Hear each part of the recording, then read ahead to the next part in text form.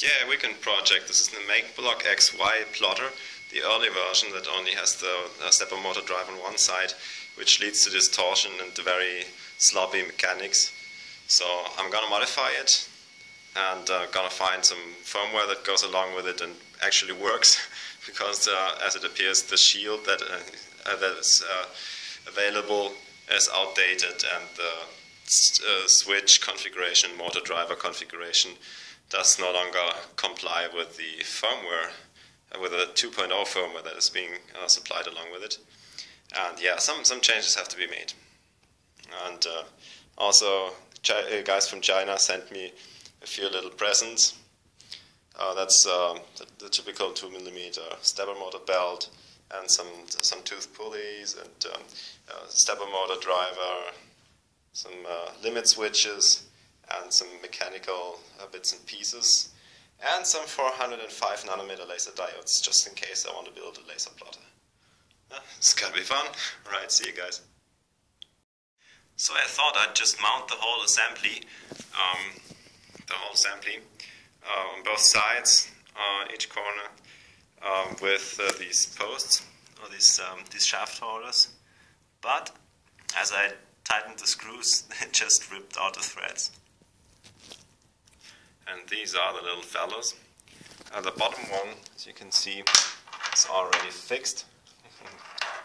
Quotes. I just removed the M4 screw and drilled the hole up to 5mm. That's the core diameter for M6, and just tapped the M6 thread. And there you go. I'm gonna repeat this for the other corners, because honestly, I can't just start out knowing that these screws will eventually rip out the threads. That's gonna suck. So yeah. Yeah, you tap that.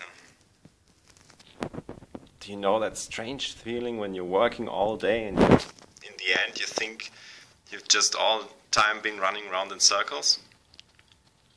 Now how about those screws? And of course one of the screws wouldn't fit in. And look at those threads.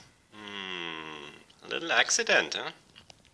Alright, time for you to go to the garbage bin. Better now, huh? Ah, there we go. Now back to topic. So, this is already starting to look better, isn't it? Apart from that and that mess. Oh well. Let's continue. Limit switches. We need limit switches. They gotta go in there somewhere. Yeah, about that.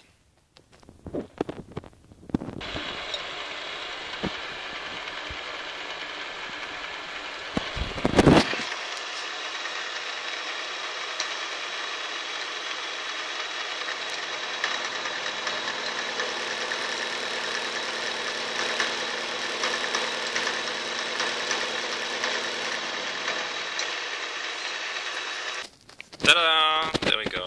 Those will be the holders for the limit switches. After some drilling and tapping, of course.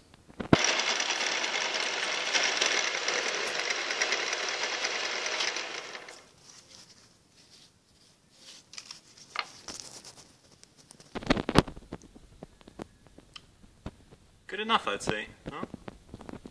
That'll surely do the trick. It's M4. It's gonna work. And now for those holes, they're gonna be 2.5mm core diameter for M3 screws, with a drilling pattern for the limit switch. Here we go.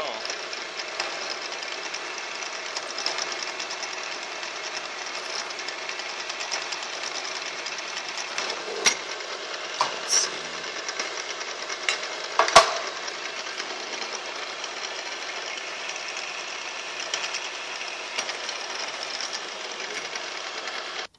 Sorry, I gotta show it to you really unprepared like this. See, even a blind pig finds a truffle every once in a while. The holes match up. Nice. There, it's done. Rinse and repeat. And got another one to do. I don't know, man. I don't know. Is it too much? Is it too much? At least it's done. I suppose we're done here, right? There we go.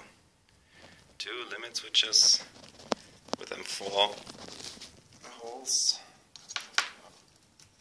This bottom view ready to be put in place. That's a bit ugly, I know, but oh jeez, I hate the belt sander. It's such a piece of crap. I can't. Well, there at least I tried, but I can't bring myself to do it all sides. Gotta work on the style. Yeah, I know. Thanks.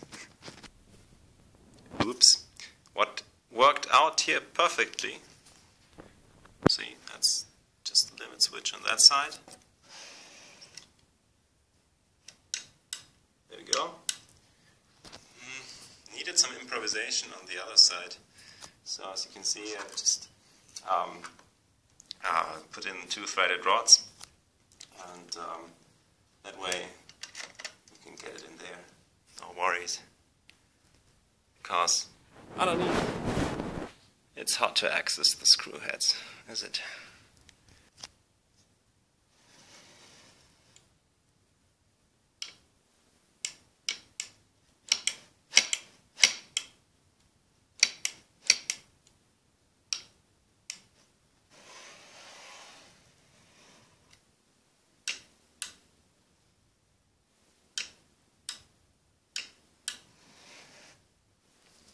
We're done here.